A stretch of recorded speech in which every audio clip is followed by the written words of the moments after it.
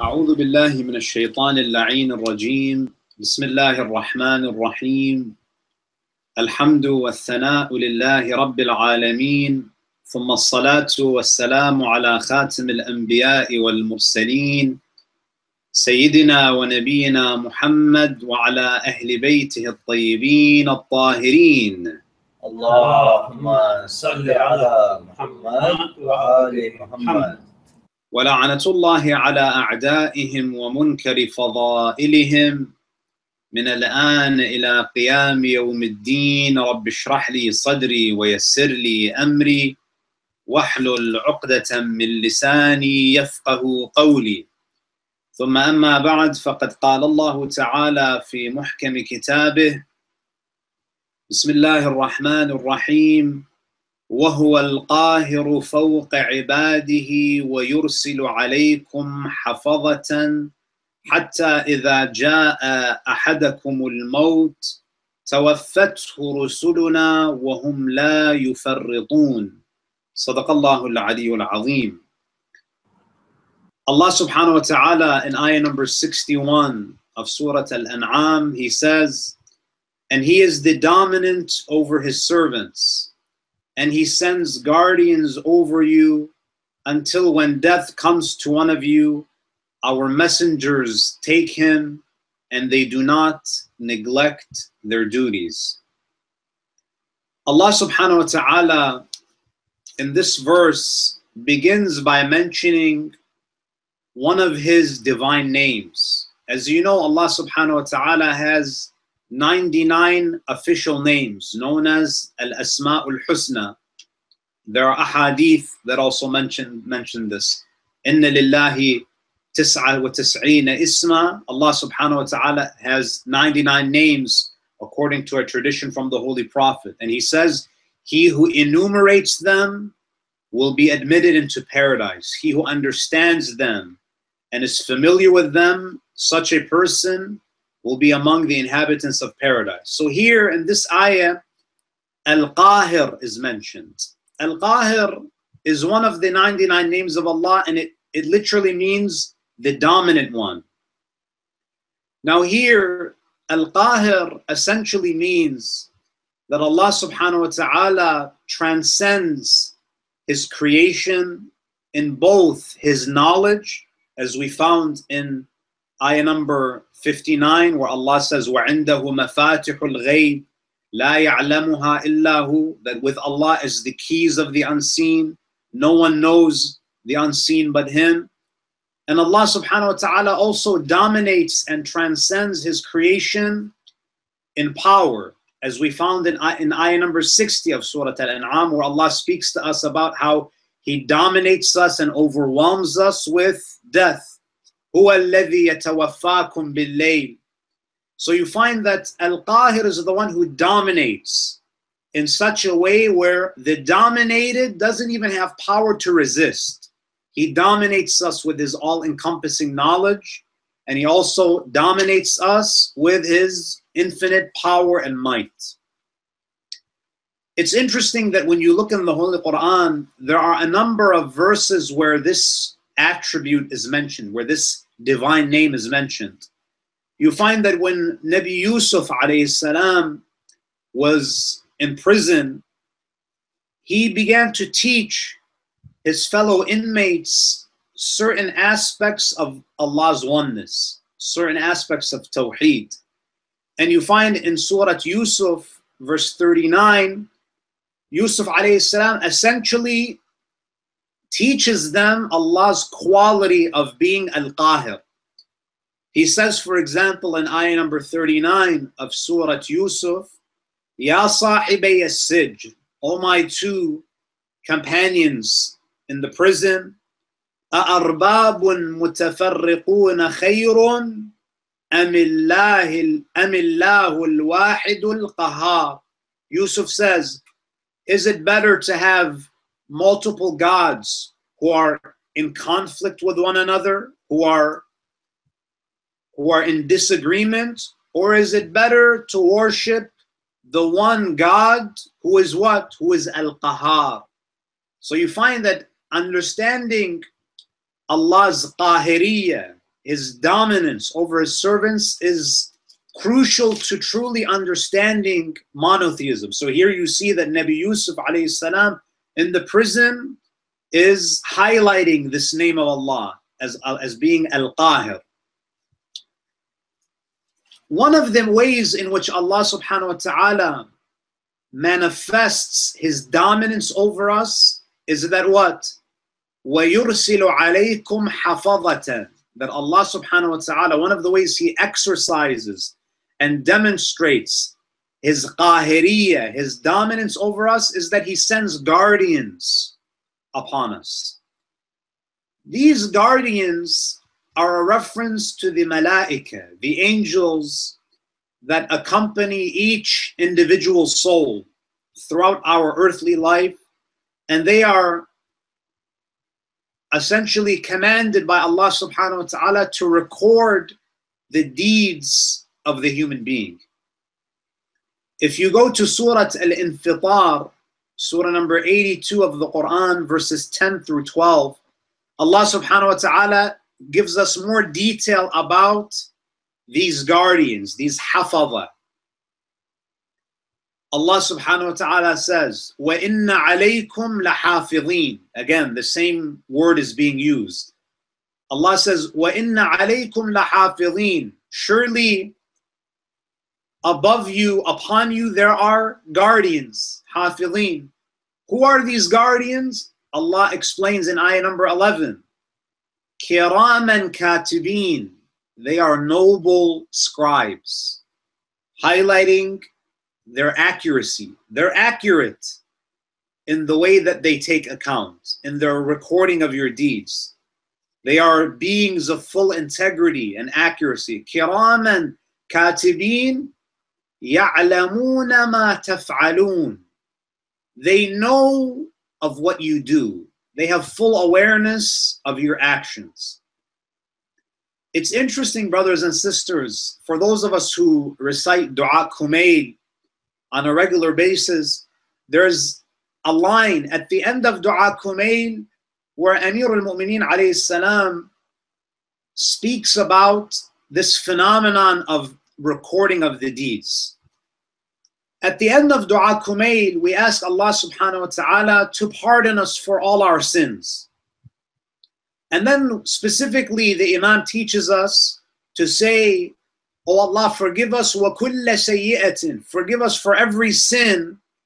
أَمَرْتَ بِإِثْبَاتِهَا الْكِرَامَ الْكَاتِبِينَ. Forgive us every sin that you have commanded the noble scribes to record. There are hadith that say that when you commit a sin, the angels do not record that sin. They don't record that sin for the first 7 hours. They wait for a period of 7 hours, and 7 in the Arabic, in classical Arabic, refers to a lengthy period of time. They don't record the deed until after 7 hours to give you an opportunity to repent. So here we're asking the Imam, we're asking Allah, Oh Allah, forgive us those sins that we didn't immediately repent for. And then the angels recorded them because we didn't take advantage of that grace period, whereby the angels don't finalize the recording of that deed. وَكُلَّ سَيِّئَةٍ in Dua Kumail we read, أَمَرْتَ بِإِثْبَاتِهَا الْكِرَامَ الْكَاتِبِينَ. Who are these kiram and katibin? In Dua we read, الَّذِينَ وَكَّلْتَهُمْ بِحِفْظِ مَا يَكُونُ مِنِّي. You, oh Allah, these are the ones whom you have instructed to preserve everything that comes from me, all of my actions. وَجَعَلْتَهُمْ شُهُودًا عَلَيَّ مَعَ جَوَارِحِ. And you have made them, you have made these angels, these scribes, a witness over me, a witness over my actions in addition to my limbs, because my limbs are also witnesses against me. وَكُنْتَ أَنْتَ الرَّقِيبَ عَلَيَّ. Oh Allah, but you are the one who is watching. And you are وَالشَّاهِدَ لِمَا خَفِيَ عَنْهُمْ.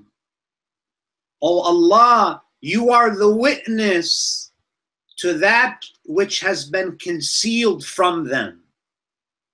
وَبِرَحْمَتِكَ أَخْفَيْتَ وَبِفَضْلِكَ سَتَرْتَ. Now, if Allah subhanahu wa ta'ala in the Quran tells us يَعْلَمُونَ مَا تَفْعَلُونَ, that the angels know what you do, why is it that Amir al-Mu'mineen and Dua Kumail is saying that, oh Allah, you are the witness to that which has been concealed from the angels? The question is, what is concealed from the malaika?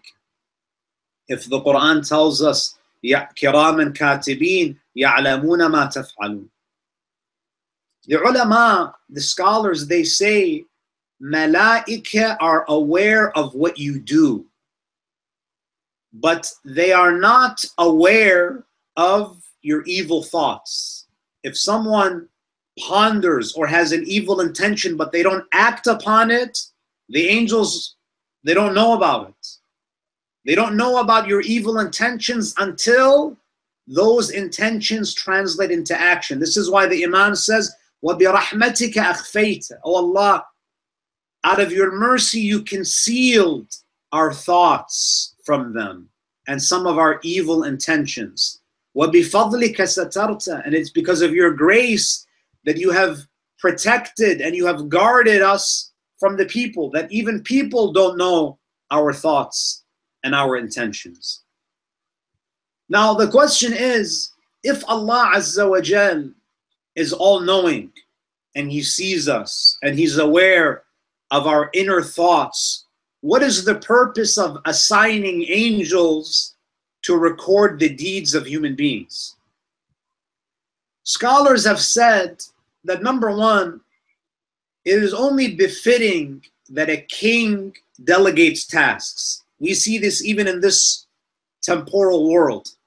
When a king says, I'm going to build a hospital, for example, does the king actually go put on, work boots, roll up a sleeve and actually do the work? No, they delegate, because it's befitting for a majestic personality to work and do things indirectly through the agency of workers and staff members. Allah subhanahu wa ta'ala is the King of Kings, and it is only befitting that He does things in an indirect way. It's suitable for His Majesty. This is number one. Secondly, appointing malaika to record our deeds reinforces this notion that everything that we do is meticulously recorded. Allah subhanahu wa ta'ala wants us to internalize this reality. We know that Allah subhanahu wa ta'ala sees everything that we do, but it puts more emphasis on the matter when Allah subhanahu wa ta'ala has designated certain creatures in the form of malaika to preserve and record all of our actions. It creates more of that. It creates a more heightened sense of awareness in the human being of their actions. Now, Allah subhanahu wa ta'ala says, يُرْسِلُ عَلَيْكُمْ حَفَظَةً. He sends guardians over us until death comes to us. Why? Because the job of these angels who are recording our deeds, their mission, their duty ends with death, because the official recording of our a'mal ends when the soul leaves the body. This is when their job is essentially finished. يُرْسِلُ عَلَيْكُمْ وَيُرْسِلُ عَلَيْكُمْ حَفَظَةً حَتَّى إِذَا جَاءَ أَحَدَكُمُ الْمَوْتِ توفته رسلنا وهم لا يفرطون. Until death comes to one of you, our messengers take him, and they do not neglect their duties. Now in the Quran, Rusul, messengers, usually refer to prophets. But here, it refers to angels. If you look at Surah Al-Hajj, Surah 22, ayah number 75, Allah subhanahu wa ta'ala explicitly tells us that He appoints messengers from among the angels and from among people. So in the Quran, in the Quranic terminology, Rusul can refer to angels, a Rasul can refer to an angel, or it can refer to a human being who is a prophet who has a message from Allah subhanahu wa ta'ala. So if you go to Surah Al-Hajj, Surah 22, Ayah 75, Allah says, Allahu yastafi min al-malaikati rusula wa min al-nas inna Allaha sami'un basir. Allah chooses from among the angels messengers. So not all angels are messengers. There is a certain class of malaika who are given certain tasks, and they're given certain responsibilities that they have to carry out in the form of a divine message. Whether it's to reveal wahi to prophets, or they're given a certain task that they have to fulfill, they are rusul, and from among people. So the Quran can sometimes use the word rasul to refer to an angel, and it can also refer to a rasul to refer to human beings, like the messengers that we know of. Now, in the present context, this ayah refers to angels who are sent by Allah subhanahu wa ta'ala to collect the souls of the deceased. Now, Allah subhanahu wa ta'ala in this ayah, He says that I send messengers. Rusul is plural. Tawaffatu rusuluna, our messengers, it's plural. However, if you go to Surah 32, ayah number 11, Allah subhanahu wa ta'ala mentions that a single angel is responsible for the taking of souls. If you go to ayah number 11, Allah says, قُلْ, say, O Muhammad, يَتَوَفَّاكُمْ مَلَكُ الْمَوْتِ الَّذِي وُكِّلَ بِكُمْ ثُمَّ إِلَىٰ رَبِّكُمْ تُرْجَعُونَ. Say, O Muhammad, it is the angel of death that takes your souls. He is the one who has been instructed, who has been appointed to take your souls. So how do we reconcile ayah number 61, where Allah says we send our messengers to take their souls, and in Surah 32, ayah number 11, the angel that takes the soul is singular, it's one angel. The ulama, they say that Malikul maut is the angel of death, Israel. But the angel of death also has aides. The angel of death also has helpers. And he also, in some cases, may delegate the task of taking the souls to angels that operate under his command. There are some traditions, if I recall, and I wasn't able to actually find them, there are some narrations that indicate that Malikul maut, the angel of death, directly takes the souls of only the supremely pious or the most wicked. So you have to be extremely pious for Malikul maut to take your soul, or to be among the most wretched of Allah's creation. That's when He does it directly. But for the most part, other people, He delegates this task to the angels that operate under His command. Now there's a beautiful hadith where during the Prophet's Mi'raj, many of us know that the Prophet, he went on a nightly journey, and then he ascended to the heavens, and he witnessed some of the most grand of signs. The tradition says that Rasulullah sallallahu alaihi wasallam, when he was on his Mi'raj, on his ascension, he met the angel of death. He saw Malikul maut, and he asked the angel of death, Ya Malak al-Maut, كيف تقبض أرواح الناس? O angel of death, how do you take the souls of people?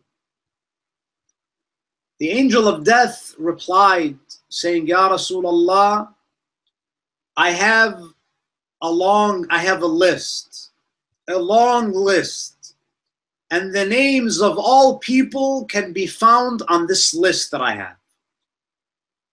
When the name of an individual erases, that's when I know that the life of this person has expired, and Allah subhanahu wa ta'ala commands me to take the soul. And he tells the Prophet, Ya Rasulullah, the entire world, the entire dunya is like a coin in my hand. Have you seen the coin? Or you can flip it in the palm of your hand.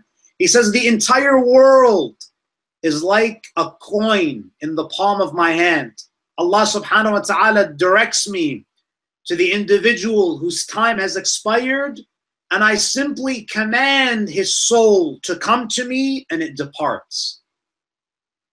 And then Malikul maut says, Ya Rasulullah, and I visit every person 5 times a day. There's a hadith where Malikul maut, he says, إنه ليس في شرقها ولا في غربها أهل بيت مدر ولا وبر إلا وأنا أتصفحهم في كل يوم 5 مرات. Malikul maut says, there is no house in the east or the west that I do not visit 5 times a day.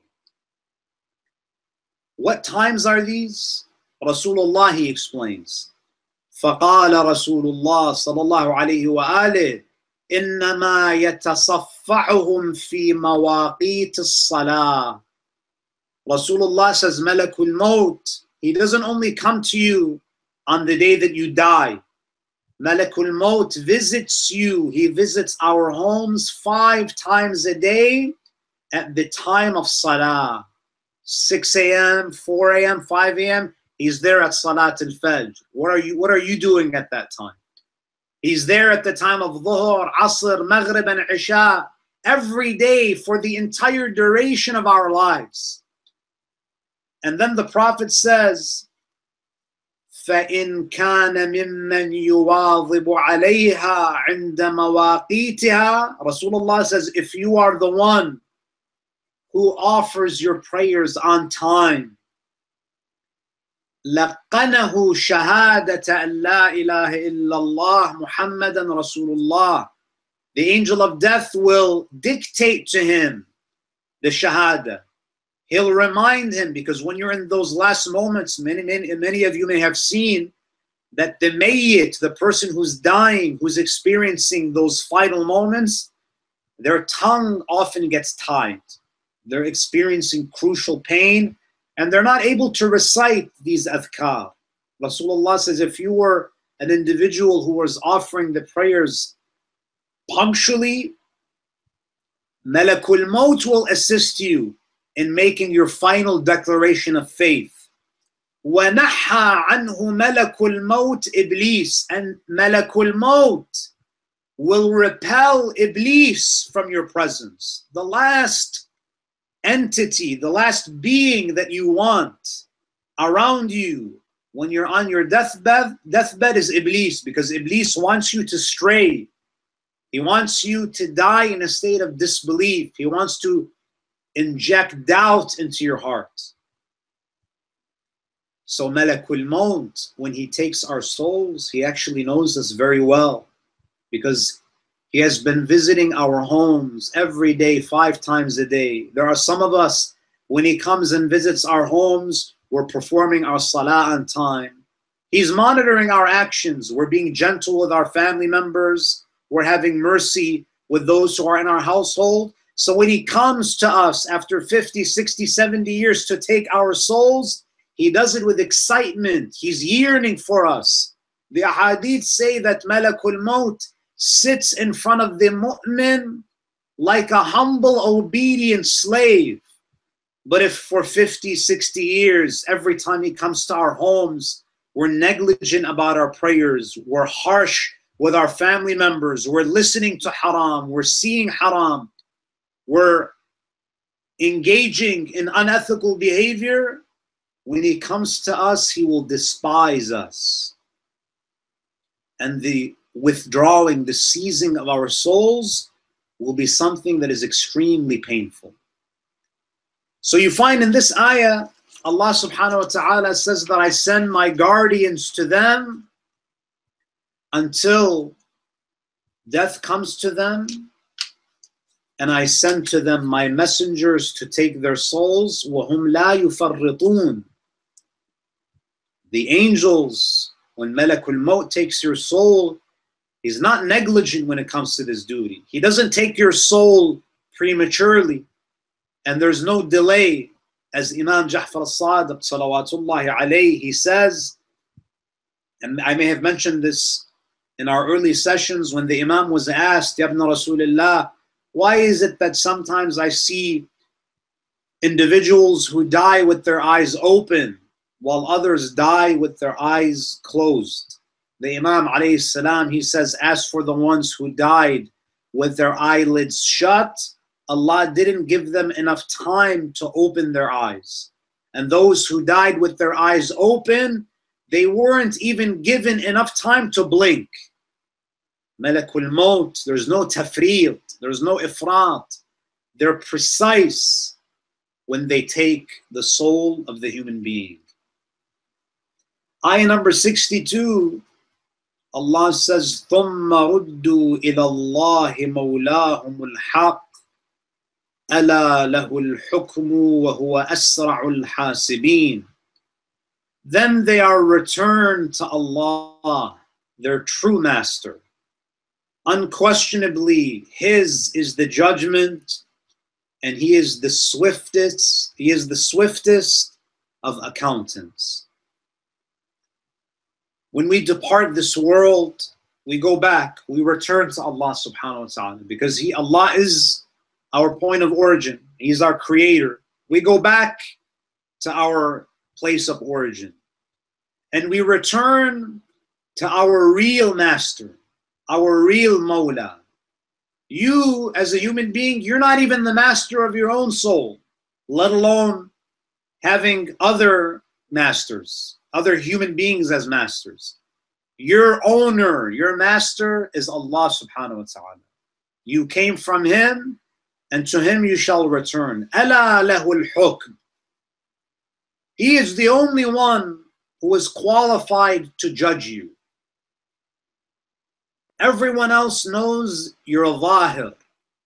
They only know what you make visible to them. They know maybe some of your actions that you perform in the public domain. But only Allah subhanahu wa ta'ala is the one who is qualified to judge the human being. Because Allah subhanahu wa ta'ala is not only aware of our actions, but He's aware of our motives, of our intentions, of our inner thoughts. He has authority over everyone because He's our creator.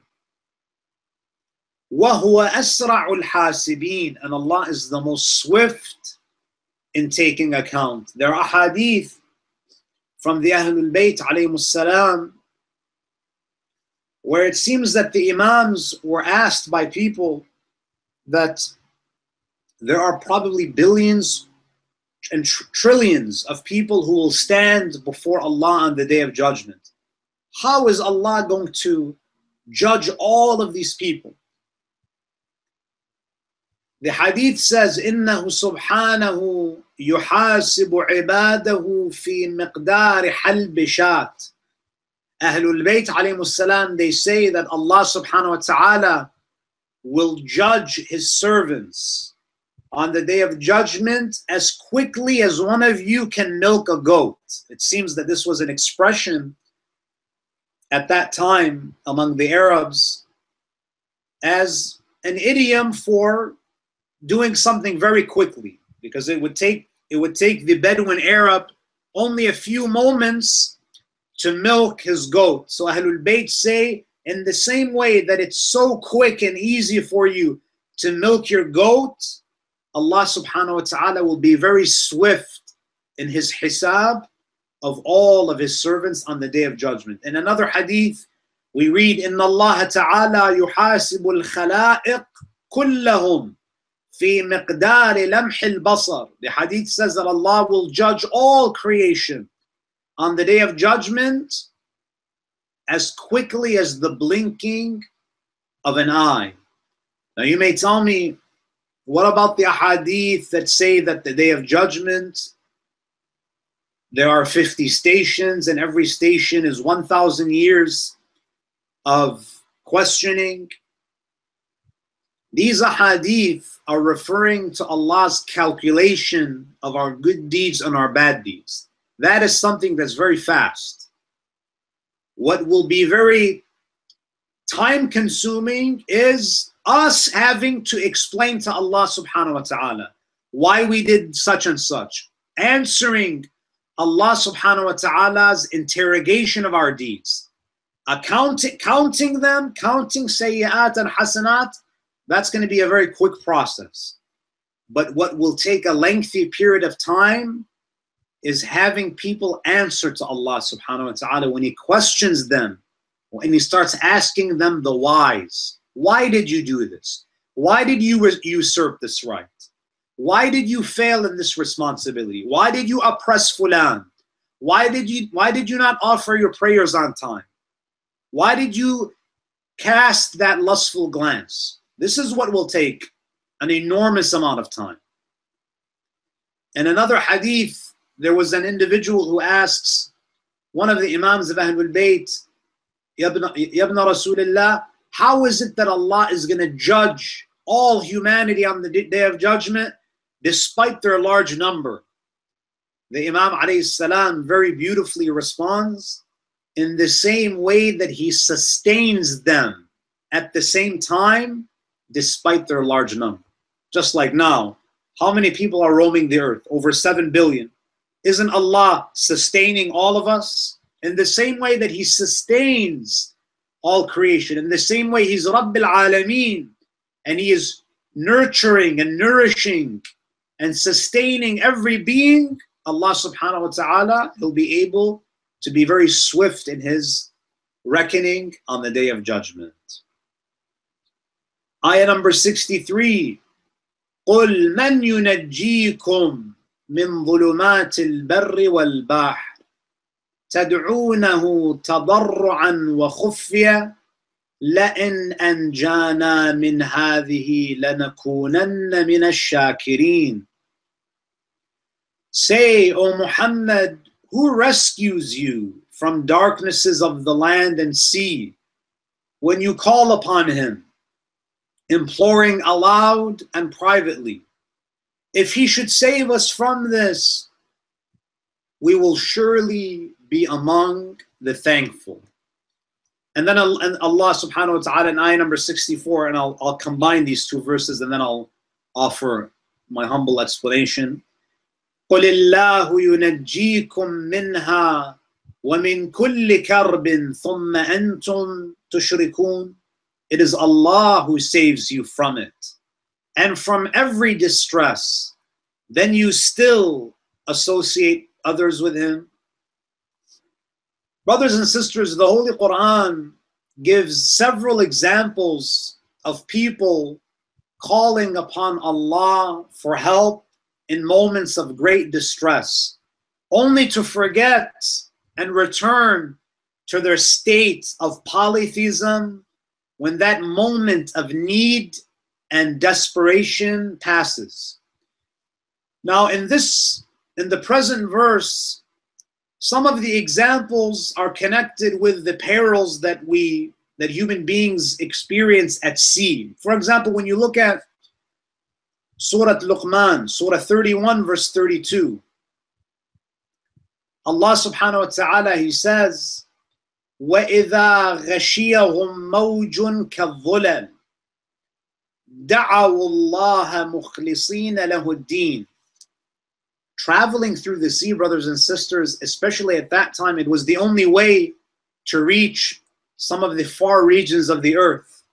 So a lot of the Arabs were actually familiar with navigating the sea and the dangers that they face when they embark on a ship. So Allah subhanahu wa ta'ala reminds them, وَإِذَا غَشِيَهُمْ مَوْجٌ كَالظُّلَمِ. When you're out in the sea and the waves come over you like a dark shadow, like dark shadows. دَعَوُا اللَّهَ مُخْلِصِينَ لَهُ الدِّينَ. SubhanAllah, brothers and sisters, when human beings, and this is part of the fitrah, even if someone proclaims to be an atheist, when they experience moments of utter desperation and fear, and they're in that storm, Allah says they call upon me. They don't only call upon you, they call upon me with ikhlas. Even the kafir who rejects Allah subhanahu wa ta'ala, Allah says when they're in that moment, when they're experiencing severe tribulation and they really feel that they're gonna perish, دَعَوُا اللَّهَ مُخْلِصِينَ لَهُ الدِّينَ. They call upon me with ikhlas, with sincerity. They really recognize me in that moment. Because all of the other times they feel like they're ghani. But in that moment, everyone has a heightened sense that they are faqir, that they are in need of Allah. فَلَمَّا نَجَّاهُمْ إِلَى الْبَرِّ. So they make the sincere supplication. They ask Allah to rescue them. They may not verbalize it, brothers and sisters. I'm not saying that if someone like Richard Dawkins is in the middle of the sea or he's in an airplane and the airplane is going down, he's going to raise his hands and make dua. But deep down inside of him, he's reaching out to a higher power, whether he wants to admit it or not, with ikhlas too. فَلَمَّا نَجَّاهُمْ إِلَى الْبَرِّ. But when they reach safety, when Allah rescues them, فَمِنْهُمْ مُقْتَصِدٌ. There are some of them who stop halfway. They have belief and disbelief. They start wavering. وَمَا يَجْحَدُ بِآيَاتِنَا إِلَّا كُلُّ خَتَّارٍ كَفُورٍ. So the darkness of land and sea, if we go back to verse 63 of Surah Al-An'aam, some commentators, they say that the darkness of land and sea may simply refer to the anxiety-producing vicissitudes of this life. Or it may be a metaphorical reference to the different types of darkness that we human beings experience in this life, including both inward and outward sources of fear, anxiety, and sadness. Whenever we experience these states, we feel that we are in need. When you strip yourself of that sense of independence, when you truly feel dependent and in need, that is when you're able to sincerely reach out to Allah subhanahu wa ta'ala. That's when you realize that you are makhluq, you have a khaliq, and that khaliq is ghani and you are faqir. That's why many people who go to prison, they find Allah because they're no longer distracted. They really feel their vulnerability and their insignificance and their smallness. They really sense their faqr. But people outside of the prison cell, they're distracted. They have a false sense of independence, power. That's why they don't have this God consciousness. There's an interesting Sufi interpretation that I'd like to share with you. And it's good for us to get exposure to different understandings of the Quran. Some of the mystics and the Sufis, when they look at ayah number 63, they say that, and this is probably an interpretation that the likes of Mullah Sadra or even Ibn Arabi may subscribe to. They say that ظُلُمَاتُ الْبَرِّ refers to the adversity and the hardship we face by following Sharia, which is the Islamic exoteric law. Whereas they say ظُلُمَاتُ الْبَحْرِ, the darknesses of the sea, and we know that if you look at the earth, only 30% is land, and the majority of it is what? It's water, sea. Some of the urafat, they say ظُلُمَاتُ الْبَحْرِ, the darknesses of the sea, refer to the spiritual difficulties and challenges faced by those who are pursuing the mystical path. Tariqa. So you have Sharia, you have Tariqa, and then you have Haqiqa. Those who are trying to follow the esoteric laws of Islam, meaning they're trying to go beyond the fiqh, the halal and the haram. They want to go deeper. They're holding themselves to the mustahabbat and the makruhat, and they're trying to reach makarim al-akhlaq. They're engaged in jihadun nafs. Their struggles are more in number, like the darknesses of the sea, because the darkness of the sea is more vast than the darkness of the land, because there's more sea than land. تَدْعُونَهُ تَضَرُّعًا وَخُفْيًا. Now, brothers and sisters, it's interesting that the way that you attain true sincerity in your worship, in your dua, is to get to a level where you feel faqir and in need and desperate to Allah, even when you're not experiencing a moment of peril. Most people, your average person, the only time they really feel that they are faqir with relation to Allah is when they go through an extreme tribulation, when they go through that darkness in the land and the sea. But we want to get to a point where we can develop this recognition that Allah is ghani and I'm faqir, whether I'm comfortable or I'm drowning in the middle of the sea. So in that moment, most people feel that Allah is ghani and they are faqir. But the goal is to do what? To get to a point where I'm keenly aware of my destitution towards Allah subhanahu wa ta'ala. And then the ayah ends with a claim that, oh Allah, if you rescue us, we will be among ash-shakirin. Now, the urafa, they have an interesting conversation here. They say that, look at the maqam of ash-shakirin. You know, you and I, we have a very simple understanding of what it means to be grateful to Allah. We think that, you know, before I eat my food, I say Alhamdulillah, Shukrulillah, and that's it. The urafa, they recognize that the maqam, the status, the station of gratitude and spiritual wayfaring is so high that you have to go through the darknesses of the land and the sea. You have to go through a lot of spiritual training to become among ash-shakirin. There's a hadith that I want to share with you from the 6th Imam. And by the way, suffice as a testament to the rank of ash-shakirin that Allah in the Quran, He says, وَقَلِيلٌ مِّنْ عِبَادِيَ الشَّكُورِ, and very few of my servants are the grateful ones. Shakur is a hyperbole of gratitude. It's an exaggerated word. It's an exaggerated form of being grateful. وَقَلِيلٌ مِّنْ عِبَادِيَ الشَّكُورِ. In any case, Imam Ja'far al-Sadiq salawatullahi alayhi says, Adna shukr, he says, the lowest level of gratitude, the lowest level of gratitude to Allah is what? رُؤْيَةُ النِّعْمَ مِنَ اللَّهِ مِنْ غَيْرِ عِلَّةٍ يَتَعَلَّقُ الْقَلْبُ بِهَا دُونَ اللَّهِ.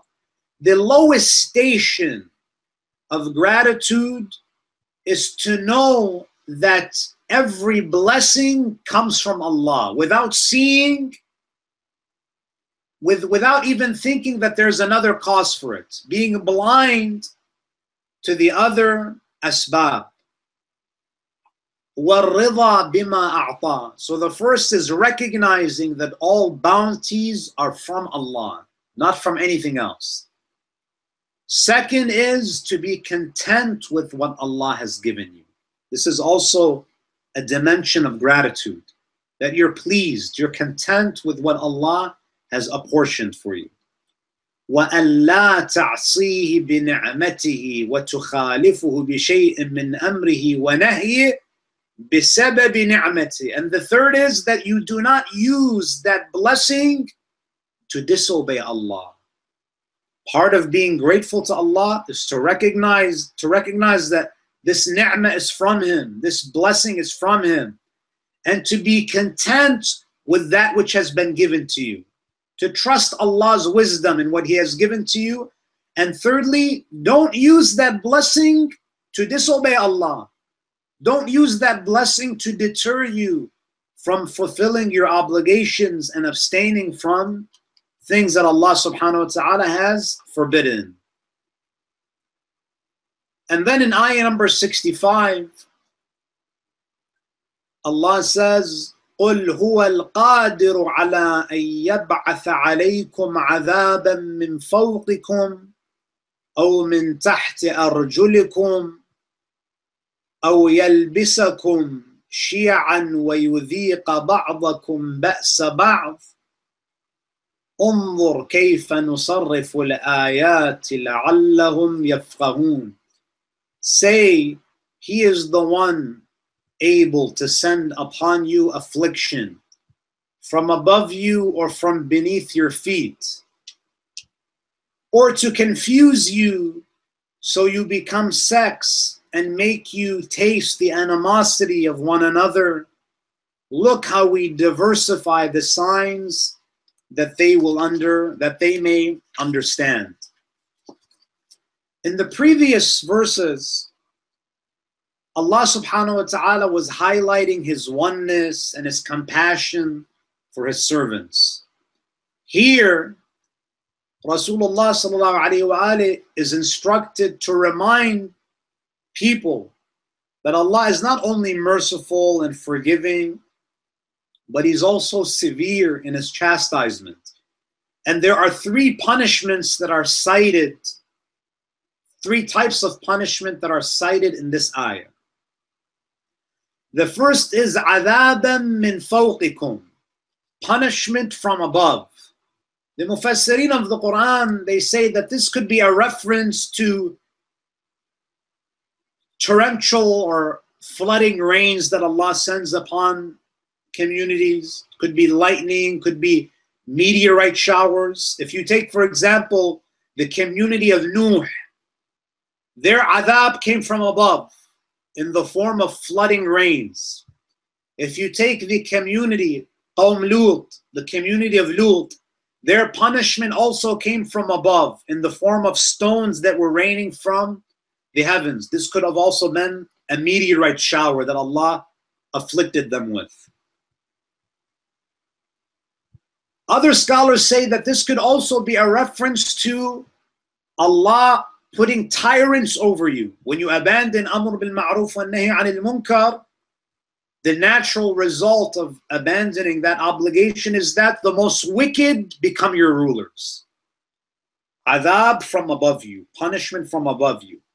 وَمِن تَحْتِ أَرْجُلِكُمْ. The second type of punishment is punishment which comes from beneath you, beneath your feet. This could be a reference to earthquakes. You find that Allah subhanahu wa ta'ala in the Quran, He mentions that this was the way that He punished Qarun. Qarun was a relative of Musa alayhi salam. He was one of Bani Israel. Qarun and his riches was swallowed by the earth. Allah subhanahu wa ta'ala in Surah Al-Qasas, Surah number 28, ayah number 81. He says, فَخَسَفْنَا بِهِ وَبِدَارِهِ الْأَرْضِ. Allah says, Qarun, I made the earth swallow him and his palace and his home. So this is an example of punishment from below, from beneath you. And then the last punishment that's mentioned here is what? يَلْبِسَكُمْ شِيَعًا, that Allah subhanahu wa ta'ala causes confusion among you so that you become into sects, and there's animosity between you. There's discord and division. Now it's interesting, brothers and sisters, you know, we talk a lot about the importance of the believers being united. It's amazing, brothers and sisters, that when you look at the danger of disunity, that disunity is mentioned along par with punishment from above, punishment from beneath us, and Allah mentions that if you do not hold upon the commandments of my prophets, especially Hadith al-Thaqalain, where Rasulullah says, hold on to Quran and my Ahlul Bayt. If you do so, you will never go astray. But unfortunately, the Ummah, they abandoned the Ahlul Bayt, and different sects started to form, and Muslims started to fight against each other. This fitna is just as bad. The disunity, the sectarianism is just as severe as the punishment that was sent upon Nuh, upon Lut, and the other communities. So it's amazing how damaging disunity and sectarianism is. It's mentioned alongside عَذَابًا مِّن فَوْقِكُمْ وَمِن تَحْتِ أَرْجُلِهِمْ.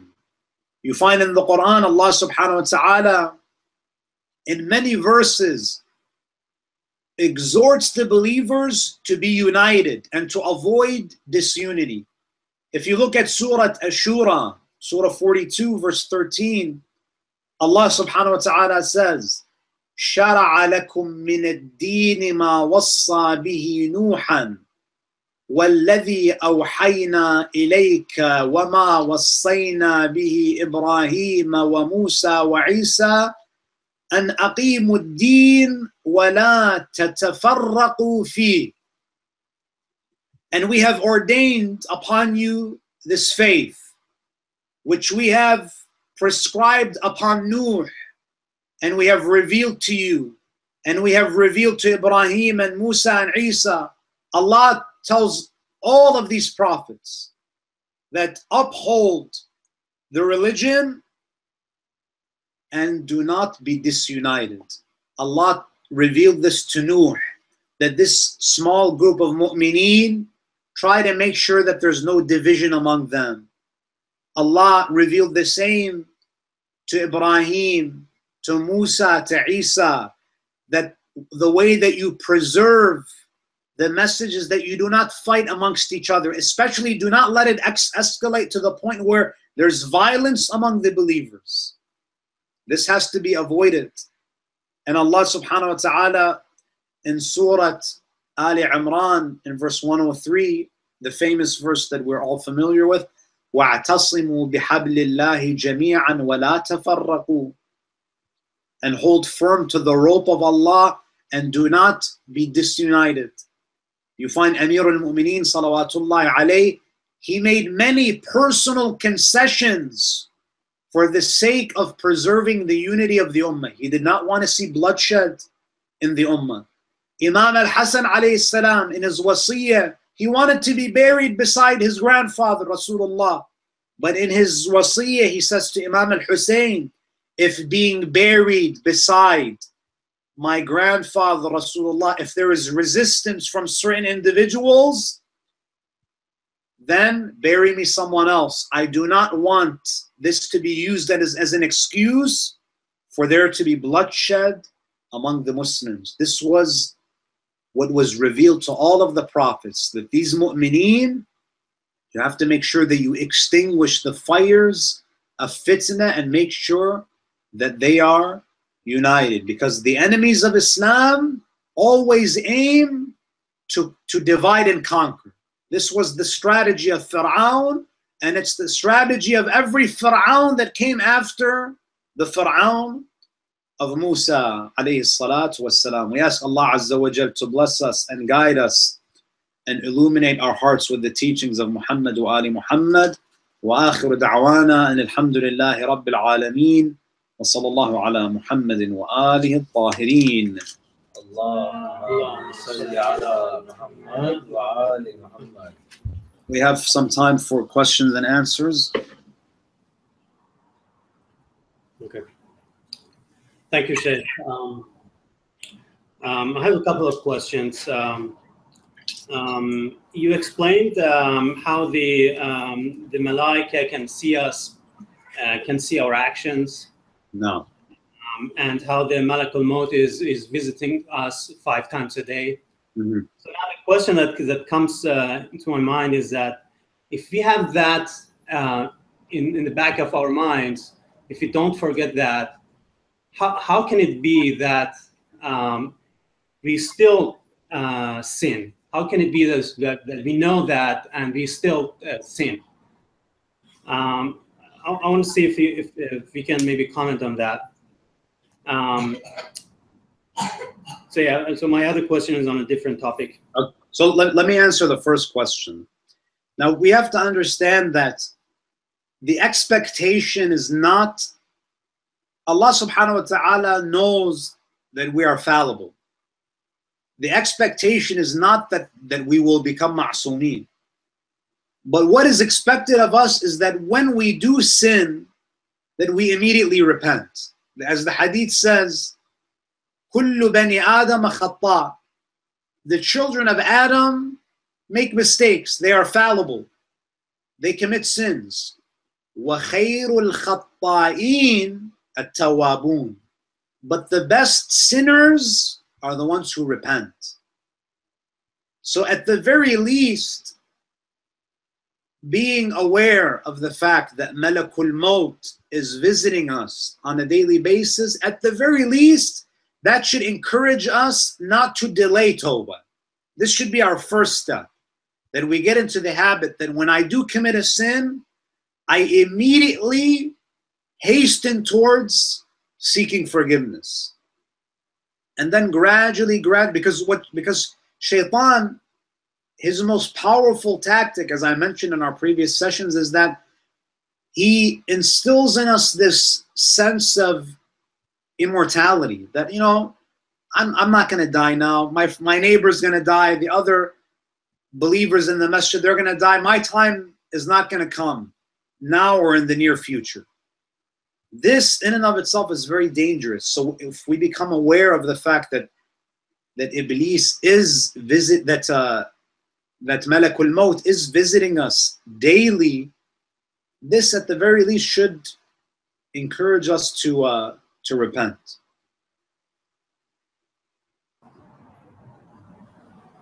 Sheikh, it's said in the translation for one verse that Allah chooses from call the angels messengers. Yes. Would a different? Do they also give us like a message in this case, or would maybe some other word be a better translation for Rasul? You're saying do they give us messages? Yeah, because like even the angels that are being given are sent to like recorded deeds are called messengers.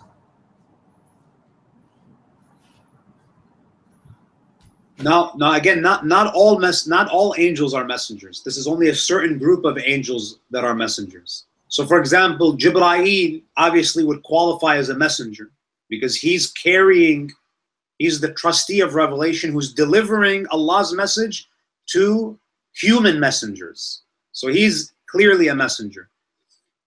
The malaika on the night of Qadr, تنزل الملائكة والروح فيها بإذن ربهم من كل أمر.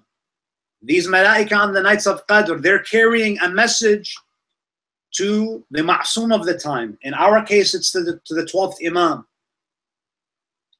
The angels that, for example, that surround the believer when he's in his last moments. There are some ahadith that say that the angel of death and perhaps even his aides, they basically they comfort the believer in his last moments. The hadith say that the malaika say, they tell the believer that look and see the Ahlul Bayt, they present themselves at that moment. So they could be carrying different messages. It's also possible that the angels inspire the individuals, as the Quran says, you know, the angels descend upon the believers and they say to them, you know, fear not and grieve not, and have the glad tidings of the paradise that awaits you. So there could be some angelic inspiration that a believer may experience. So these are various messages that could potentially be carried by angels. Thank you. Sheikh, I had a question about verse 65. Verse 65? Yes. So one of the punishments mentioned, or one of the calamities that Allah can put to his people in this ayah is mentioned as like increasing the confusion between the sects and stuff like that. But we're in a situation where we're already in multiple sects. Mm-hmm. So is that a punishment that we're in? How can we form like more unity so that we get out of this situation? It's very simple. When Allah subhanahu wa ta'ala says that discord and mutual animosity is a punishment, what it means is that it's very simple. When you defy and disobey my messenger who commanded you all to hold firmly to the Quran and to my Ahlul Bayt, when you disobey this commandment, the divine punishment will descend upon you. And that's in the form of the proliferation of these different sects. When you give the microphone to people other than the Ahlul Bayt, everyone is going to create his madhab. Abu Hanifa did it, Ahmed ibn Hanbal, others. So when you go against the divine commandment to obey, to follow the Quran, and to follow in the footsteps of the divinely appointed spokesman of the Quran, which is the Ahlul Bayt, you will be punished in the sense that there are going to be sects that form. It's going to cause deviation and confusion. It's a natural consequence of turning away from that prophetic instruction. Now, the way that we turn away from the way that we rectify this state of discord is that we have to gently and wisely introduce the Islam of Ahlul Bayt. You see, brothers and sisters, unity here doesn't mean that we say, you know, all of the companions of the Prophet are noble and righteous, and, you know, it's okay for you to pray Salatul Taraweeh, and, you know, that's not what the ayah is saying. The ayah is not saying that, you know, when Allah says, وَاعْتَصِمُوا بِحَبْلِ اللَّهِ جَمِيعًا وَلَا تَفَرَّقُوا, that hold firm to the rope of Allah and do not be disunited, it does not mean that we compromise our values. Because if you look at Amir al-Mu'mineen, in Imam Ali ibn Abi Talib's first year as the Khalifa, the first civil war among the Muslims happened on his watch. And we know Amir al-Mu'mineen is a champion of Islamic unity. But during his 4-year Khilafah, he fought 3 civil wars. What this means is unity has conditions. And the condition is haqq. We will never unite under batil. You find that the Imam alayhi salam was willing to coexist with the likes of the Khawarij. He even said to them that, listen, you can have your own beliefs about me, but I will fight you if you're violent against other Muslims. So to answer your question, the way that we rectify this state of discord in the Ummah is that we have to bring them back to the Ahlul Bayt. And the way that we bring them back to the Ahlul Bayt is that we have to exemplify the teachings of Ahlul Bayt. We should not sever ties with other Muslims. We should have joint functions with them. Yes, for example, the birth of Rasulullah, we, the followers of Ahlul Bayt, believe 17th of Rabi' al-Awwal. Sunnis believe 12th of Rabi' al-Awwal. That week should be Islamic Unity Week. We should have joint programs as much as we can. As much as we can. We should not say things in a way that's insulting. We should not use vulgar language when we refer to certain personalities that they hold in high esteem. We should not shy away from discussing matters in an academic way, but we have to do it with respect, with kindness, with courtesy. We should be aware of certain sensitivities that they may have. And it really comes down to exhibiting the akhlaq that the Ahlul Bayt have taught us. Thank you. Sheikh, in the context of Ayah 62, I think you mentioned that on the Day of Judgment, we will be asked to explain about our actions. Yes. So now my question is, if we know that Allah knows every detail of our intention, what is the purpose of us standing there and explaining our actions? In one itmamul hukm, that Allah subhanahu wa ta'ala, part of his justice dictates that he allows the human being to defend themselves. In the same way, in our court of law, even if the judge knows that the individual is guilty, justice dictates that you allow the defendant to offer an explanation. And it's also for the individual to, and now this doesn't mean that people are going to be able to lie on the Day of Judgment.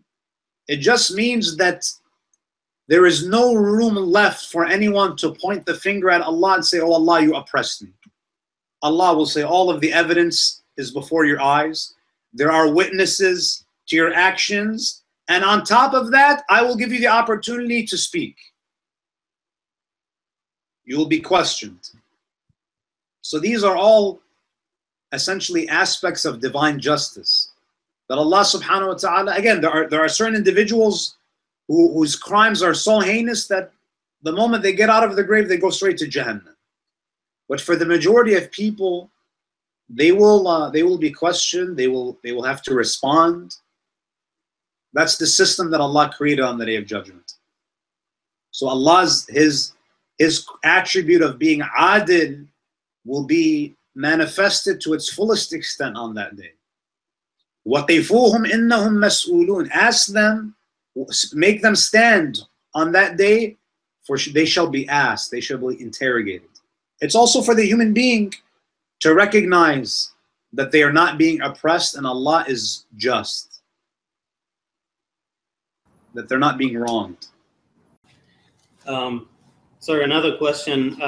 In Ayah 63, you mentioned you explained the status of being grateful, the maqam shakirin. No. So now the question that comes to my mind is that this attribute or other attributes like being patient, similar to this, these are things that may come from your education or the way your parents raised you. So what is the value what is the value of something that was given to you and you didn't have to choose it? If I come from a family that taught me how to be shakir, or the other comparison would be if I come from a family that didn't teach me that and I had to learn it myself or develop it. So what is the value between these two? Allah subhanahu wa ta'ala's criteria for judgment will be different. The way that Allah judges someone, for example, who grows up in a family where both parents are pious and he was exposed to all of these Islamic teachings, the bar is naturally going to be set higher for that person. Allah is going to be less lenient with a person who grew up in that environment that was conducive for his spiritual growth, as opposed to someone who didn't receive that parental guidance. So the difference is that the bar is different. The hisab is not going to be the same. And this all goes back to Allah's justice. For example, someone who grows up in the inner city who did not have parents who guided him, do you think he's going to be held to the same standard as the children of a marja'? Obviously not. The bar is different. Allah may be more lenient towards the ones who didn't have that exposure. He may reward them more handsomely when those individuals do good. So the criteria for judgment, the standard is different. Thank you very much, Sheikh. This was for your time and for all these your patient. Yeah. May Allah bless you, inshallah. Please keep me in your dua, inshallah, and we'll see you guys next week, inshallah. Thank you very much. Thank you.